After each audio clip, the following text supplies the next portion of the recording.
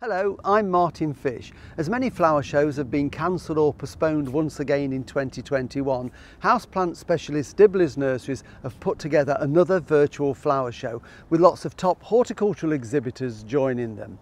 In this programme we have a quick look around the show with lots of wonderful advice and top plant suggestions from the nurseries and national plant societies. I'll be hosting a gardening question and answer session with some of our exhibitors, and we even have a musical number from the British Cactus and Succulent Society. Welcome to the Virtual Flower Show 2021.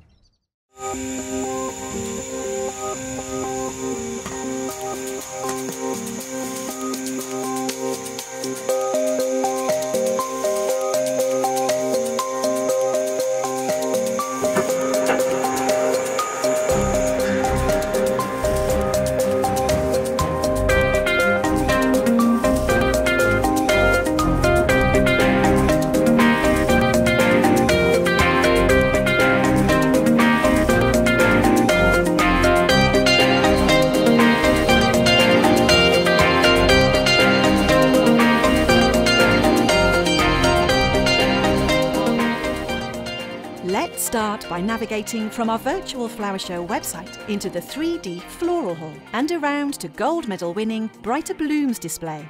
Here are Matthew's tips on sowing baby leaf salad. Hello, I'm Matthew from Brighter Blooms. Today we're going to have a look at a really quick and simple task of sowing cut and come again or baby leaf salads. So we've got some mixes that we supply. We're particularly going to look at Bright and Spicy today. It's one of my favourite mixes really.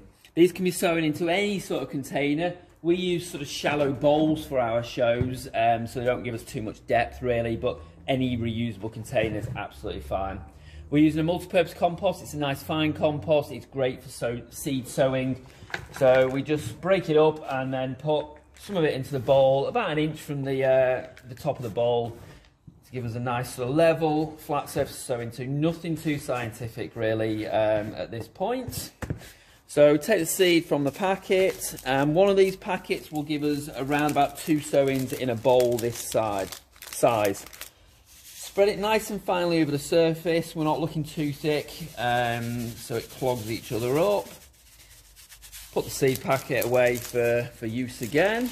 I'm just going to put a nice fine covering over that seed, not bury it as such. I'm going to use a sieve. You could just use your hands if you wanted, but the sieve gives us a nice fine covering. Then going to just pop a label into it with the date and the name on. Take it down here, give it a quick watering with a very fine nozzle, just to wet it up a little bit. And then here are some that we planted sort of a couple of weeks ago in a warm greenhouse. Sowing in a cold greenhouse is fine. Mustard and the one we just planted, the frilly leaf mix. Want some top recommendations for your garden and houseplants? Here are our experts' favourite varieties for spring 2021. So, one of my favourite plants has to be Iris versicolor Rowden Sonata. It's a Rowden cultivar bred here at the nursery by John and Galen Carter over the past 30 years. It's a beautiful Iris versicolor water iris. With delicate violet balls, white veining and a yellow throat, it's a perfect iris for any size pond. At this time of year, it's quite difficult to decide upon which of these beautiful spring flowers are actually your favourites. Doronicum, Primula elata, Iphian. But you know what? I think the star of the show is this beautiful viola. Look at those stunning, huge, big flowers, which are scented and they are fantastic. This is Viola Avril Lawson, and it is covered in buds. It's going to be in full flower really, really shortly. And all of these arms are going to go out and they'll spread and make a beautiful, large clump. Lovely, dense foliage, beautiful, huge, big flowers on Viola Avril Lawson. Such a pretty scented flower for sun or part shade, and will just extend, and you can take the shears over the top of it if it gets a little bit too unruly. My favourite plant at the moment is Tiarella emeraldelli, which is bred by us. I love it because it has beautiful striking foliage with pretty pure white flowers, and as you can see the bees love it. It's very hardy, easy to grow and loves the shade. Hi, Matt Soper here, Hampshire Carnivorous Plants. And my favourite plant at the moment has to be this new Sarracenia cultivar. This is Sarracenia tess. It's a fantastic plant. It starts off this green pinky colour but turns this dark burgundy later in the season. It's really tough, really hardy. We've got in the unheated greenhouse here, but it makes a perfect plant outside in a peat bog garden. So Sarracenia tess, look out for it on the website. Hi, Waterside Nursery here. My favourite pond plant for spring is the Caltha palustris, marsh marigold. You can see the bright yellow flowers in this plant's here. Plenty buds still coming for May flowering. It'll grow from a shallow shelf in your pond and flower all the way through March, April and into May. My favourite plants are Streptocarpus, and at the moment my favourite is Carnival. It's a beautiful houseplant and it's a new variety we introduced last year from our own breeding programme. This one is a new addition that I really like. It's called Nepenthes albo marginata, and the albo marginata is the white line around the top here. I've read up and done some research on this plant. It turns out it's partial to termites, although we can't provide it with termites. I'm sure we can give it a bit of feed to keep it going. As I said, it's a tropical plant, so will need high humidity. Not really ideal for this greenhouse, but this was where we chose to film, as it's our new greenhouse.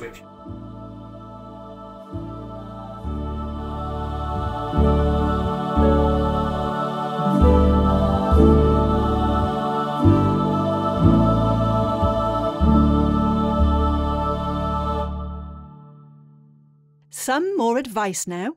Hoyland Plant Centre's Colin Hickman explains how to split Tobagias, a beautiful herbaceous perennial.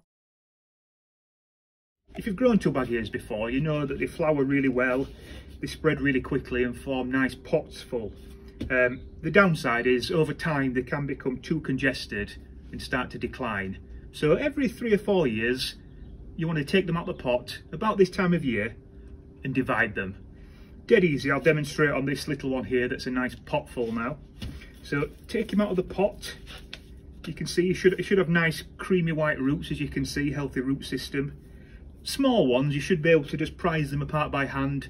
Big ones, a good sharp knife does the trick. You can sort of give them a little cut and opens it up for being broken apart. But this one you can probably break apart, so there's a natural split there which I'm going to take advantage of. So I'm just going to get him down there. You can hear that nice satisfying crunch. Taking him into a couple of pieces now. Don't take him too small, but I'd certainly take this apart again. Nice piece there. I'll probably go again as well into nice clumps.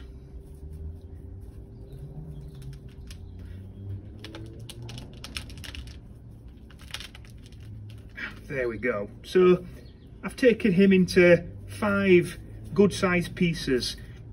I wouldn't take him down into individual eyes unless you're wanting to propagate them, but for the garden purposes you've got 5 nice good new plants there.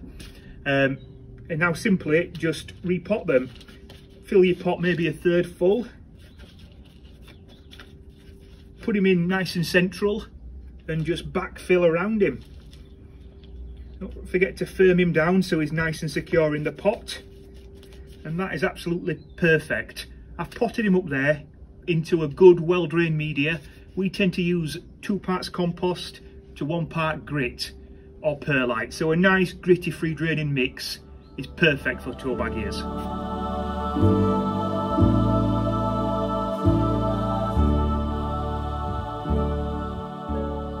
You might like to try growing something a bit more exotic in your garden this year.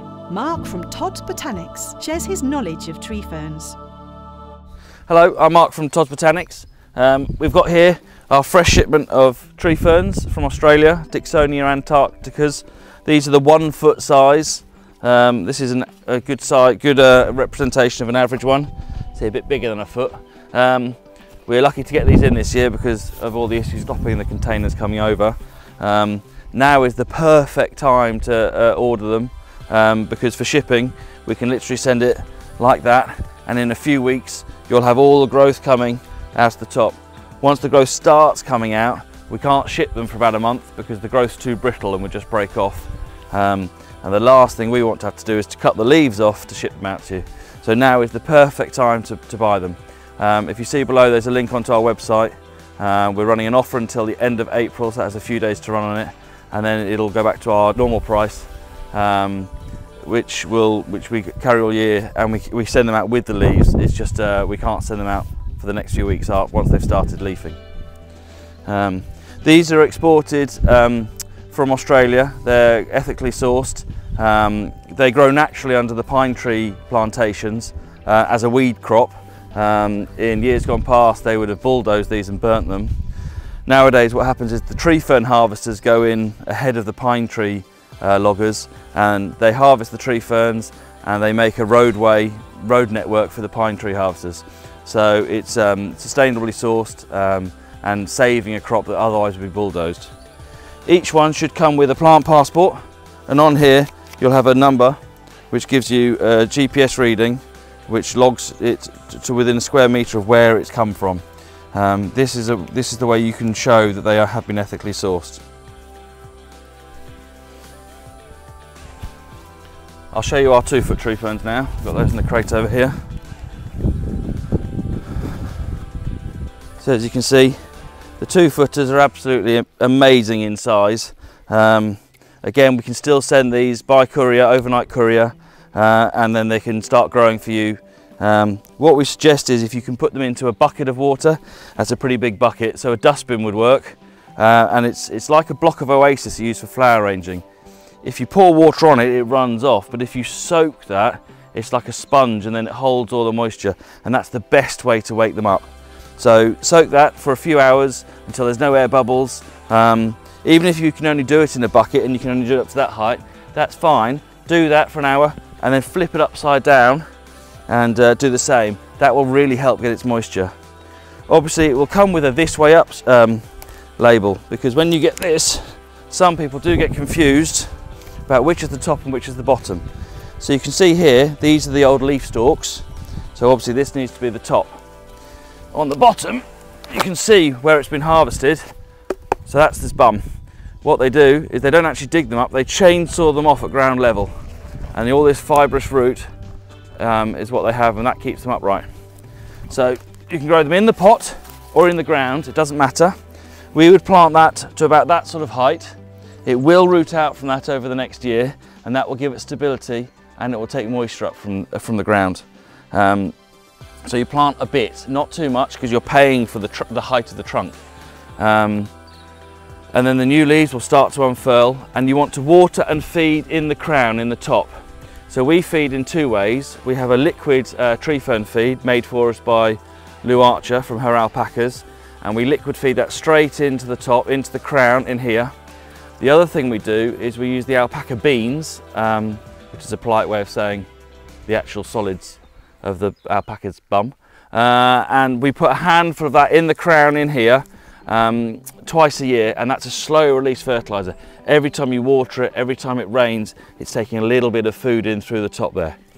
When these are open, all the leaves create this great big funnel shape. So naturally in the wild, when these are growing under trees, that funnel catches all the falling leaves, and so inside here would be a bundle of rotting leaves, and that's what's feeding the tree fern all the time.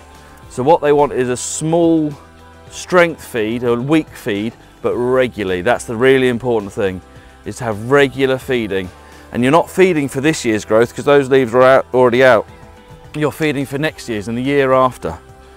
Tree ferns have sort of an orange pith core if you ever cut one open, and that stores all the nutrients and for the growth for the coming years. If you don't feed them, you'll find the leaves get shorter and shorter and shorter, and you can have a great big tree fern with tiddly little leaves. You can still recover it with feeding, but it's going to take you 2 or 3 years to get the leaf growth back and get that strength back in the plant.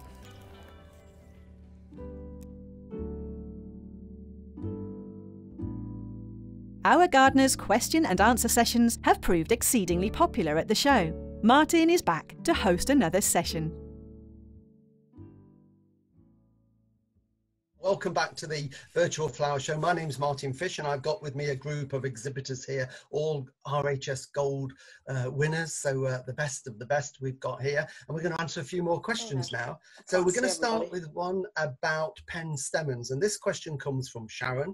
She's got a couple of pen stemons that she's growing in pots, and she's had them now for a few years, but they've never flowered. She cuts them back in the spring, they grow back nice and strong and healthy, but no flowers. So she just wants any ideas or any tips that we can give her to try and encourage some flowers this year. Let's make 2020 the year the pen stemons flower for Sharon. So anybody grow pen stemons? I do, but not in pots. Mine are in the garden. Well, I do, but Vicky, you do. Go on. No, I don't grow many. No, you Rosie, you're better with pens. You grow loads of penstemon. Yeah, my brother breeds them, but you actually grow loads of them. So go on. Okay, let's go with this. So penstemons again in containers, sounds as though she's pruning them at the right time. They're growing perfectly well. If they're not flowering, then the feed regime is something that's got to be looked at. For penstemons to grow and flower properly, like any flowering plant, they need a load of K. They just got to have potassium. Tomato feed. From the beginning of the season, when they start into leaf, just give them tomato feed, and that should encourage them to put on some flowers. And if they're putting on a huge amount of foliage and becoming very, very green, I might advise that she actually takes 1/3 of the growth out once the growth has got up to around about 6 inches. What's that? 15 centimeters. I'm not very good with this modern technology. Yeah, I would take half, 1/3 of it out, thin out the amount of foliage that's there, because it just seems to be wanting to grow. And if you restrict that, that will then encourage it to actually put on some flowers. If it doesn't work this year, get rid of them and start again, to be honest, because it's not worth it. If you're growing them to be flowering and they're not doing it, just get rid of them and start again. Okay, and there's lots of places you can buy them online at the moment, of course. Are, absolutely. So just get Googling them, Sharon. I think the other thing is make sure you've got them in a fairly sunny place as well, because they do like some sun on them. They'll take a little bit of shade, but they predominantly like an open, sunny, warm position, and the potash will hopefully encourage some nice flowers for you. Right, this is a question for Alec. We've got with us. He's disappeared. Oh, he's not. He's right in the middle of the screen there. This is a peony one, Alec. This is from Sue Bell, and she would like to know what and when to feed peonies, and what sort of fertilizer would you use. Now, we don't know whether these are in containers. I'm assuming they're grown in the ground. So how would you feed peonies? Well, peonies generally aren't that hungry, it has to be said. So if you've got reasonably good soil, you probably don't need to feed them that often. Maybe once in the spring when the shoots are just coming through, or maybe in the autumn. You can use product placement. You can use some of our fertilizer, but any well-balanced general fertilizer will do. Certainly I wouldn't recommend using Tomerite or anything like that. That's probably a bit too much. So something a bit more well-balanced, Grow More or something like that works very well. If you've got really sandy soil, of course, you'll need to make sure you do stay on top of feed. But if you've got reasonably good soil, most peonies tend to do very well without any feed at all. Yeah, I mean, they've got that big fleshy root, haven't they, I suppose, which is a natural food store for them. If Sue hasn't done them now and wants to, it's still time to, she can give them a feed while they're growing, presumably. It won't do any harm. Won't do any harm at all, no. It won't necessarily help them flower this year, but it will certainly help them flower for next year. Let's end on a high note. We have a series of national societies joining us at the show. As promised earlier, here's a musical number from the British Cactus and Succulent Society.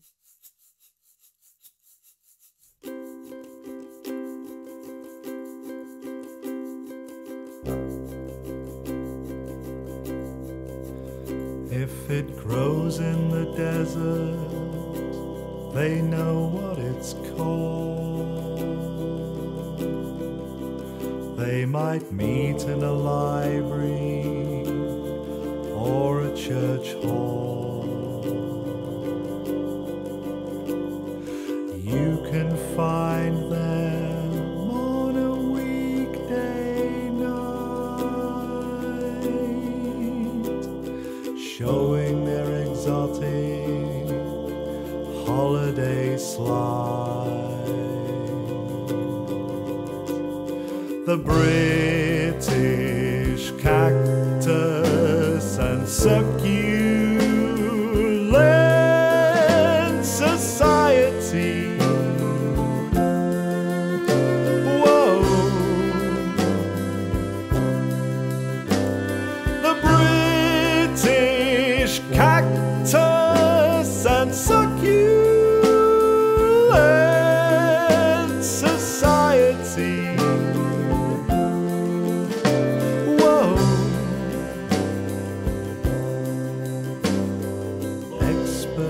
Travel from far and wide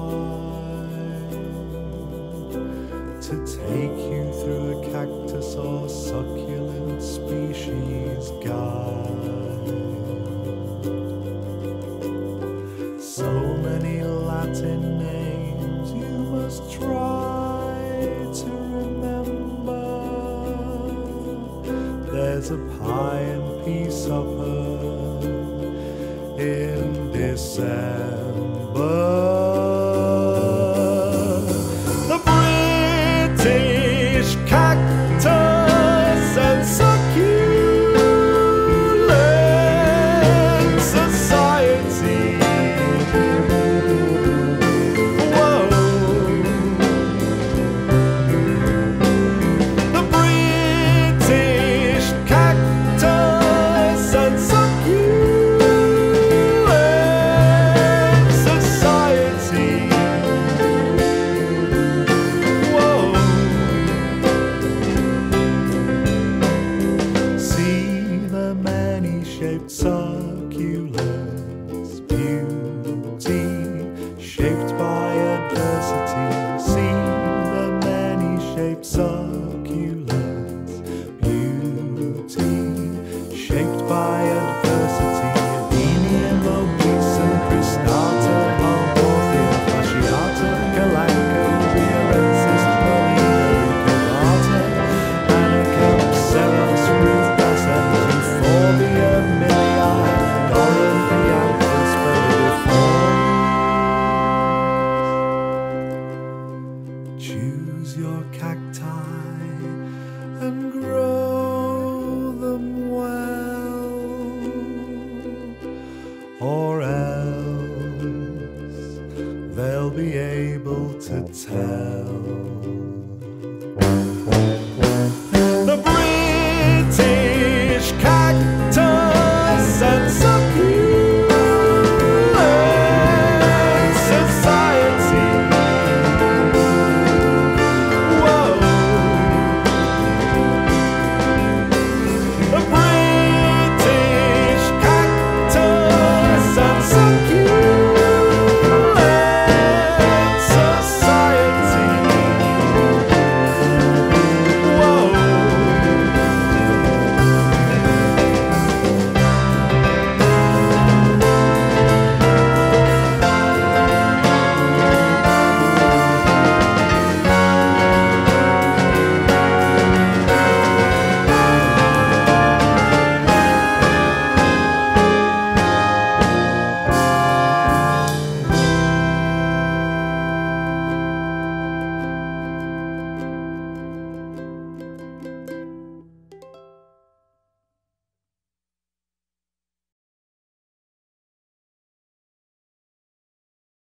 Whoa.